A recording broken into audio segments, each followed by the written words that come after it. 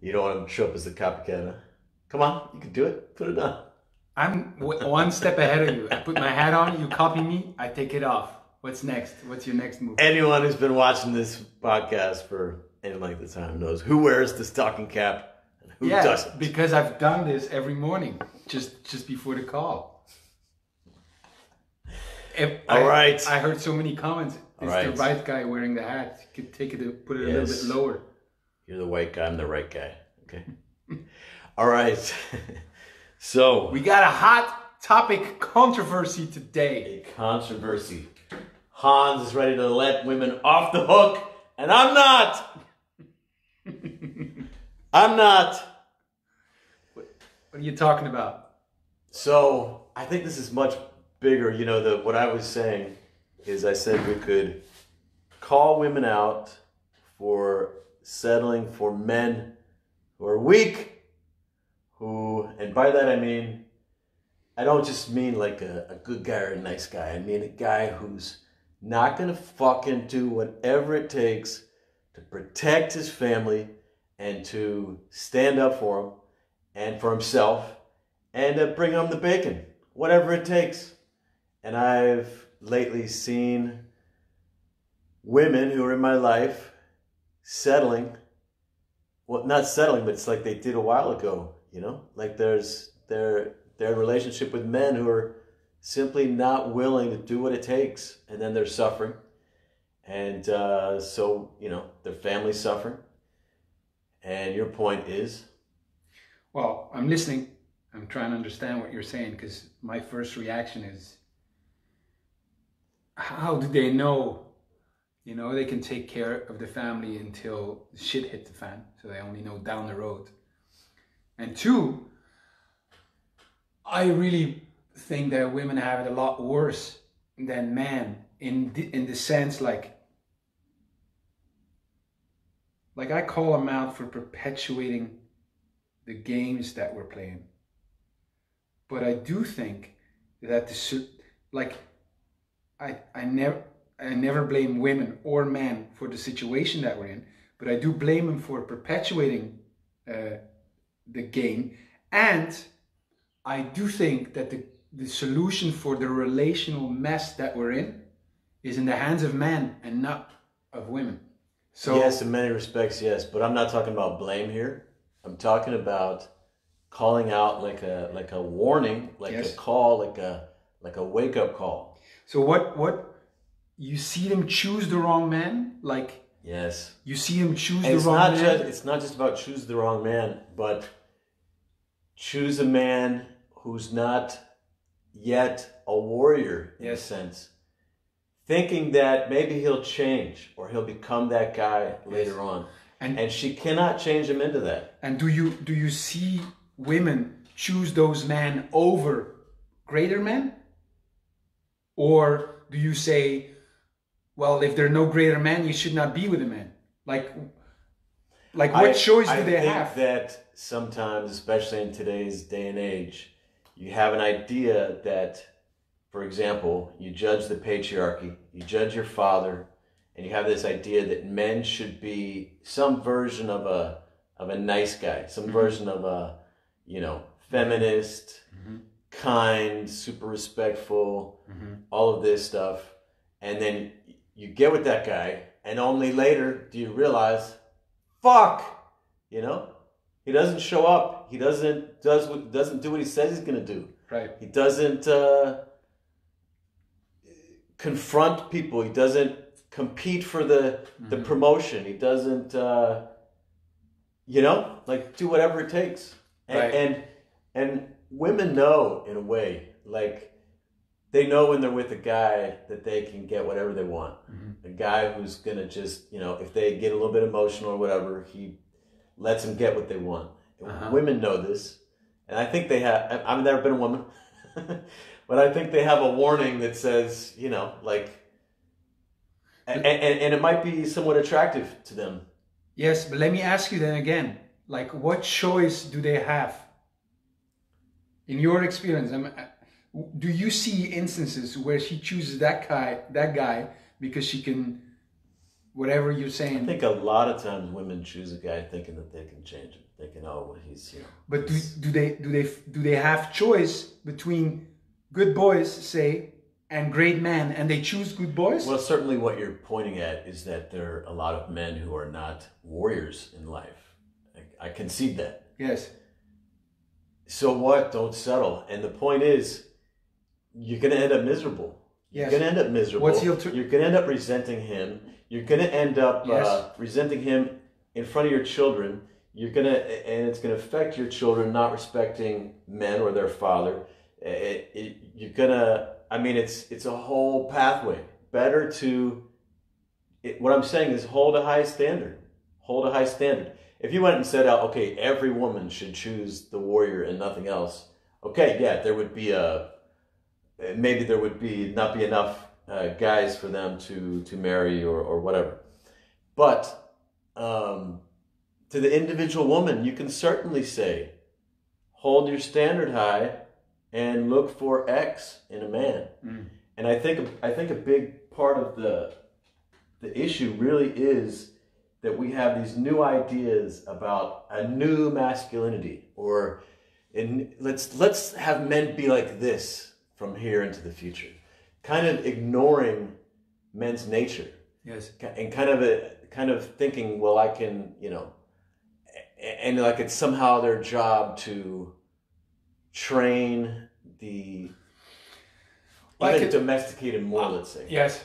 Well, I can totally see that the discourse is there. Like the public discourse is this one. Discourse. The discord or discourse? Discourse. The public rhetoric is certainly one like this. When you talk about like what do you want, what you need, what, you know, that's certainly this. This is the way we converse. And this points to like the same question that I'm asking you, because in my experience, whatever women say they want, whatever they say is right, and fuck that, or whatever, you know, like in my experience, when they are faced with like choosing for a good boy or a great man or even a wild man, you know, even if they think they want they choose the wild man. Like I have zero, like even if they're gonna protest against it and say it's no and I don't want whatever bad guys. Well, maybe to sleep with. But then there's the dilemma that women often have. Do I want to choose the guy who I'm sure is going to be a good provider? Yes. Or a good father or something, or the wild man? If that wild man, that's what I'm saying, if that wild man, he has all the cards.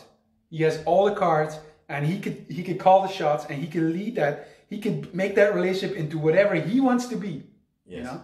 And so like I'm not, when I see women choosing weak men, my experience of that is that they have no other choices.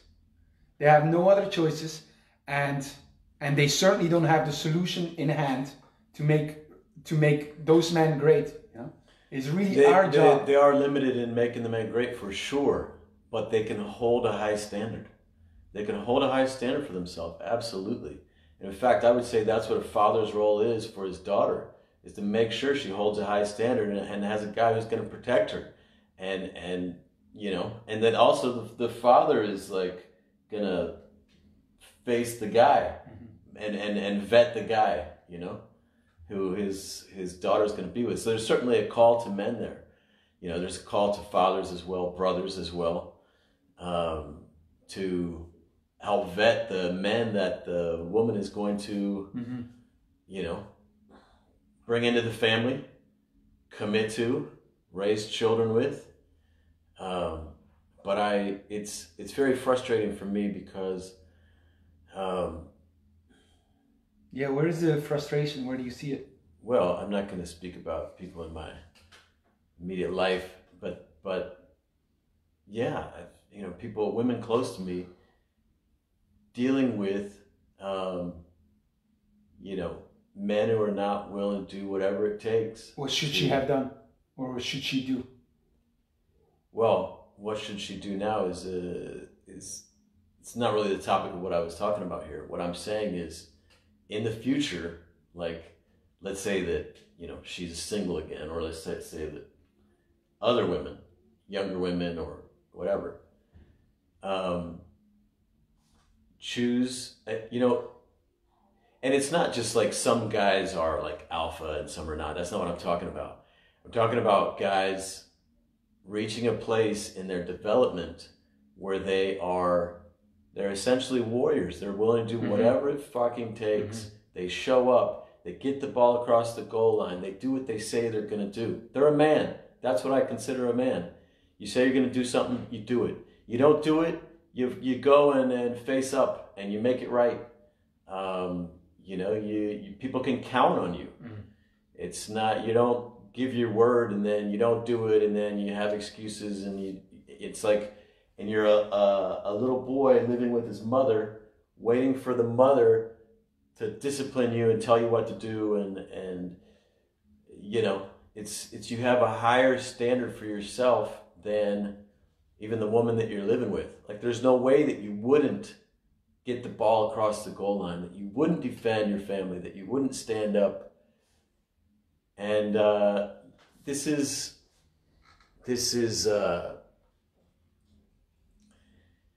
you know, we could definitely speak to the men here, but we usually speak to the men on this show. So this was like, we can also, my thought here was we can also put a call out to women, you know, to hold that high standard. I'm not fighting it, but I can't see it. Like, to me, what I see is there's women have so little choice of warriors. There's so few warriors that they settle for men that are not warriors. But when they have the choice between, say, a good boy and a warrior, they choose warriors. They will. And they do. It's not even about that. They can say, before I marry you, you need to display X behavior. You know, it's not like only choose, it's not, yeah, hold a high standard, you know. Don't wipe him up before he displays that kind of behavior. Otherwise, you're in I think in most cases, you're in the shits because a boy has just married his mother, you know, and he, you know, and this also comes back to, like, how is he with his mother, you know? Is his mother running the show? Is he going to do whatever his mother wants him to do? Like, he still wants to be a good boy for his mother. That's probably often a good indication. And then, you know, how is the mother going to interfere with the marriage, right? The mother-in-law, so to speak. But you got to see the options, you know, to me. Like, what's her option? To say, okay, I'm not doing anything until a warrior shows up, you know? I'm not just saying that. But she can also not she can also train him into a warrior. She can also meet guys and say, this is my standard, and you're not meeting that. So exactly. I'm not saying only meet warriors. I'm saying she's dating a guy. Yes. He's got to mature himself, revolve himself before she makes a commitment. Yes. And when he does not, like most men don't, what does she do? Stay alone. Most men don't. I would say that most men are not warriors. Okay, yes, but then she doesn't. What are the options of a woman in this world, you know, when there's only X amount of warriors, say, you know, and then the others are not, and her active role into trying to make, wait, and her active role in trying to change someone goes really against the idea of, like, he's a warrior and does it for himself. What options does she have? Like, I'm not justifying it. I think it's good to, like, hold out, you know, but they're in a lot worse position than we are. I'll tell you, some of the, okay, in general, maybe that generalization is true, maybe it's not. I don't like taking the pressure off of them, the challenge I'm putting to them. I don't like making it easy to just not have, okay, just well, you guys are in a tough situation. Yep. Just get. I'm not saying that either. But that's what I'm reacting to. That's what I hear. So one thing that women can do is they can do the work to honor their fathers and the masculine, because I think oftentimes, you know, when you have the judgment of that masculine father, then you know, Okay, here's what's I like likely this. to happen is you marry a guy who's not the way you judge your father as being too masculine, basically. A guy you think is a quote unquote good guy, right? But then you get frustrated with him and you turn him into the worst side of your father.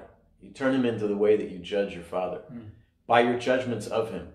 You finally at some point he reacts and he becomes the worst aspects of your father. So I would say that what women can do is honor the masculine, honor their fathers. And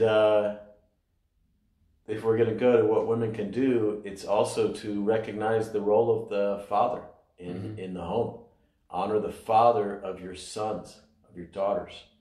You know, if you are a single mother and, you know, you are standing in judgment of the father and likely men in general and your own father, you are going to create in your son a barrier to becoming a great man who could be a great, you know, protector and provider for the woman who he's going to be with or for the women in his life. And, you know, a mother cannot be a father. Yes.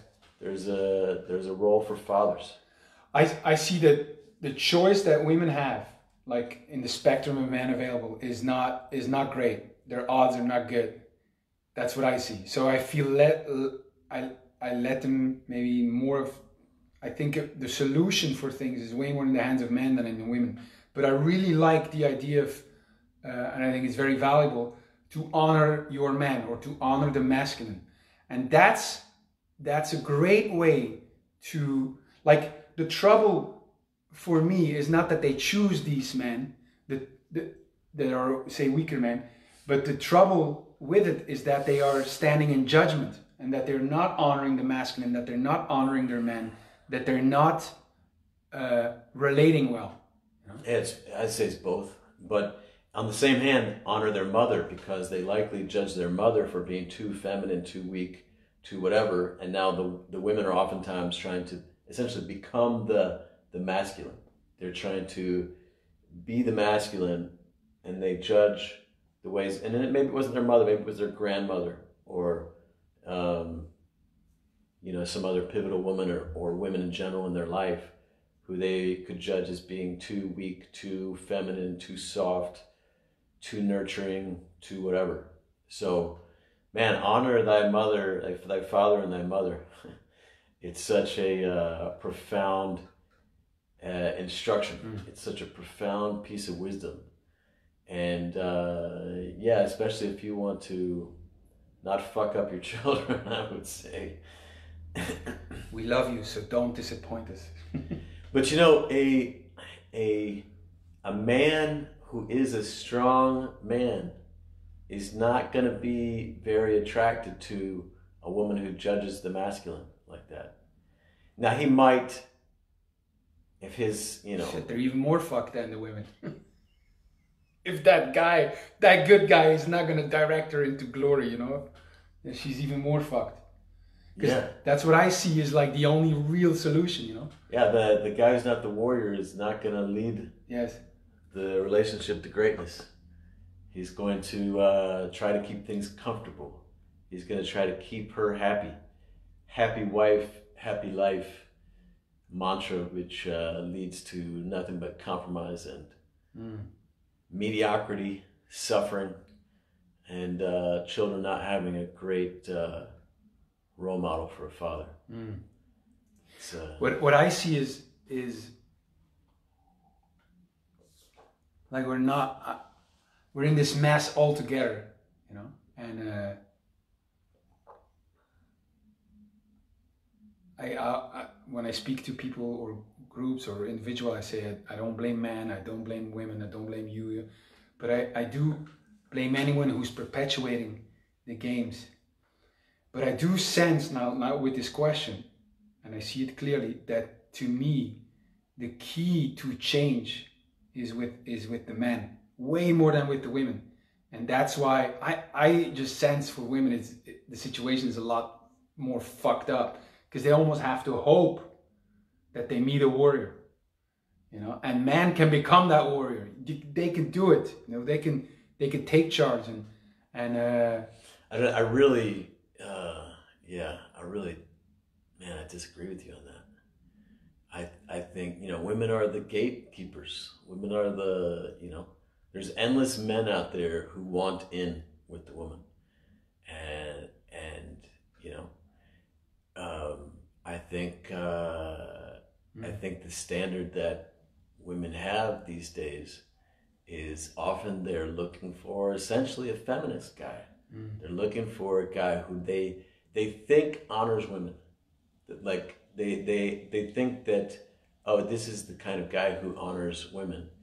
And he ends up being a guy who doesn't stand up to her or stand up for himself, and he puts up with her bullshit, and he can't lead. He can't lead himself even. And this is not to say all men who like identify as feminist are like that, but it's so easy for a guy to try to get the good graces of women, especially in today's society, to just say, well, yeah, I support all women, and I'm whatever you want, and yes, you know, because it's all a woman has to do with a guy who wants to be the good guy is act upset, act like he's not valuing her, like he's doesn't respect her desires or her opinion, and he's so easily manipulatable. And you know, we all have a nature and a dark side. You know, you give a woman free reign of whatever. Yes. Many will just do whatever. Well, there you go. And you just described that the key is with men. Because to me, the feminine is that. We try to make it safe. We try to make it comfortable. That's her role. That's what she does. I just say, you know, as someone who, like, I stand in front of the events that I lead. Everyone as a human being is 100% responsible for their life, their relationships, and their situation. That's how I relate to people. So that's where I'm coming from. And yes, like, I want to work with men. I would really want to focus on the men. And I agree with you that that's where the most leverage is, you know, and that mostly men are not, don't have elders. They're not being called into warriorship and greatness, you know, but women have a vital role in the whole game. And yeah, the mothers who are, you know, it is something like 2/3 women who initiate divorce. If it's a college educated woman in a relationship, in a marriage, she's 90% the one who initiates divorce. And I'm saying there's a role there for women as well. So yeah, it's you know, we're all in the shit. We're all facing the challenges, but it's the mother as well as the father. It's the man as well as the woman. And yeah, you can give guidance to, I mean, imagine you have a daughter. I have a daughter, which we don't, you know, but I'd be like really holding the line on the kind of guys that she's choosing, you know, and I would help to educate her on what to, you know, like, this guy's not ready yet, you know, and I would want to give her that instruction, you know. Yes, and most women don't have that father who tells them that. Yeah. I mean, we agree. That's why I'm here today. Daddy's home. Daddy's home. But of course, there's a role, you know. Like, we agree on that 100%. And I love the role in terms of, like, honor your man, honor the masculine. I think that's a great thing, you know. Really, like, inspire your man. If you honor your man, he's capable of so much more, you know. So I can see a role there 100%. So yeah, we totally agree on that. You know, and you know, mothers might have the greatest role in shaping the child, whether boy or girl, and you know, at least up to a certain point. But I think a lot of times in the early years, you know, before, especially preteen years, it's the mothers, like, who they tend to be around most of the time. And so it's a womb in a way, just like it's a womb inside of her body, you know. And if it's toxic towards men and the masculine and everything else, then that has a huge effect. You know, if she really honors her father, grandfather, men in general, whatever, then a son wants to become like that. If she's in judgment of the men in that way, the guy doesn't want to become anything like that. He wants to steer clear of being these assholes that have hurt her mother. And so it's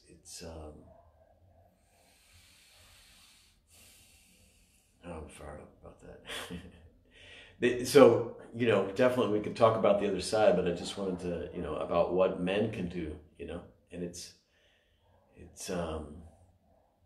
that, you know, men doing the work of honoring their father and their mother and honoring the feminine and the masculine.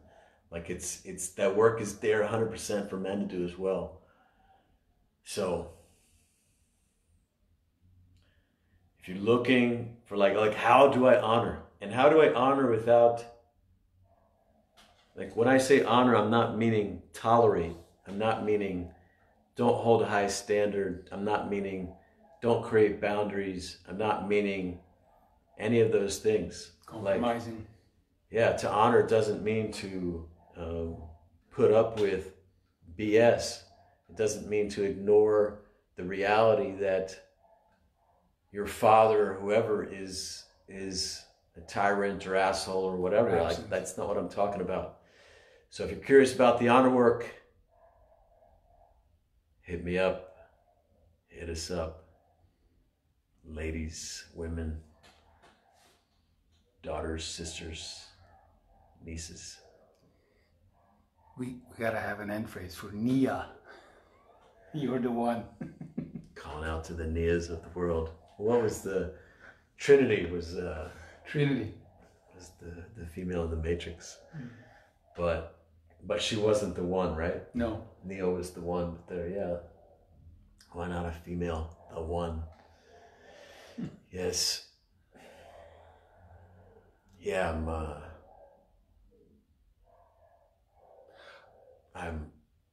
we 100% agree on like there's a role for women. It's just a different role than that for men. And that's what we need to explore. Like what we said now is the what a woman can do is have high standards and honor your man, you know. We got to be more specific and get clearer on what it is that woman can do. What is their role into bringing relationships to a higher standard? You know? That's the real work. Because of course there's a role there, but it's not the same role as men. You know?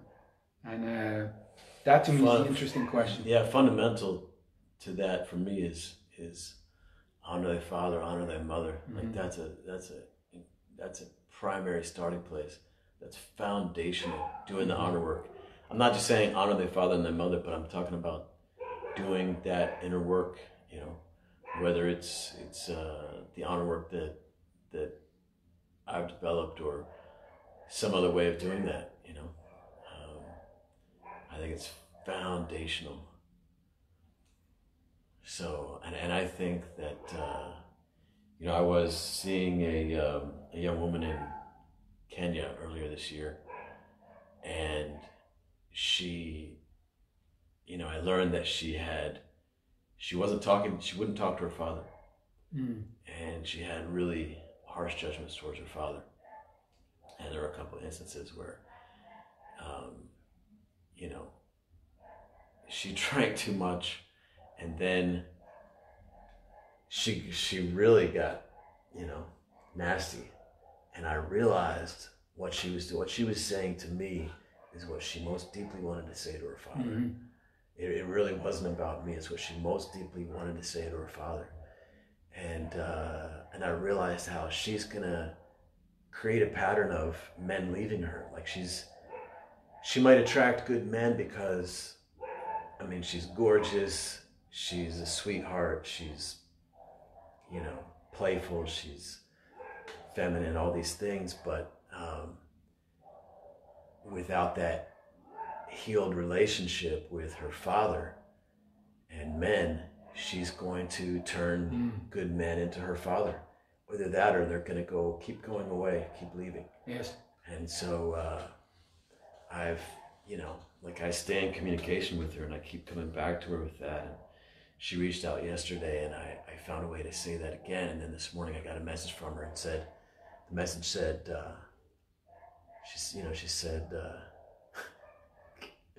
she called me goat. The greatest of all time. She calls me goat. She has very little experience, my friend. I call her boon for baboon. It's like our racist pet names for each other, because the goats over there are white, in Kenya. Okay, yeah. And the baboons are what? They're dark skinned, But I thought you were the white. It's our pet names for each other. But anyway, she said I wanted to talk to you because we just found out that my dad died. Wow. And I don't know what to think about it. And me and my mom, we can't attend his funeral. I don't know, maybe because of the lockdown. I don't know why. But I just got that message before this show. So, well, this is a good starting point, I think. But this is for both men and women. And the role in that is the same. And it really is about how do you relate to one another. And it is not being in judgment, but coming from honor and honoring each other. Yes. And I think really, I agree with you that really foundational work in all of this is come to terms and honor your mother, honor your father, honor the masculine, honor the feminine, because that relationship with your parents is the one that really affects the way you look at yourself and the way you deal with the other. So in that sense, I think there's a role for both men and women. Absolutely. That's very similar. That is, if you don't want to go through your relationship standing in judgment, which is the real issue to me, we judge each other, and that's the tools that we use to go through relationships.